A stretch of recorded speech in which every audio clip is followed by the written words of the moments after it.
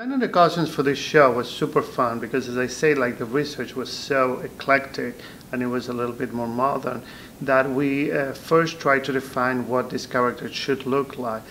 And talking to Mark, our director, I told him, like, to me, these Musketeers should be kind of like rock and roll stars. And that's why we streamlined the silhouette, and the pants are much more fitted, as well as the boots, and they all wearing like leather doublet. And it was incredibly fun because we had the opportunity to do like very, very high tailoring. We had the opportunity to do a lot of leather work. We have incredible draping. We have costume embroidery, costume beading by yourself, may I say, incredibly grateful. We have incredible milliner mask working. It's every single aspect of the costuming department was put on this game, and I had a ball doing it. Costume designing found me and not the other way around.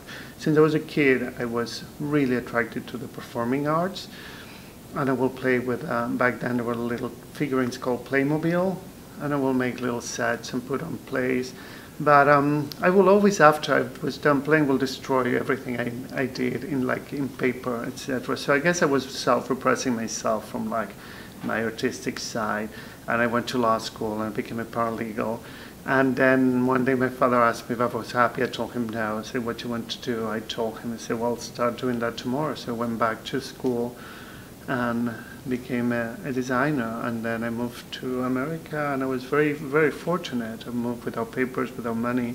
I just opened a phone book and I called people I admire and asked for a job, or an interview. I asked for an interview, and somebody gave me my first job, and it was very lucky. It was somebody like really big in the business and in the industry, and then she recommended me to someone else, and I'm here. Well, my inspiration was very varied for this show. I didn't do tons of research because I knew the period and I knew what the silhouette was. And I didn't want it to be like a historical reproduction, for sure, when I talked to Mark. So I wanted to make it a little bit more modern, more accessible, a little sexier. I mean, the play, it's written like a comedy.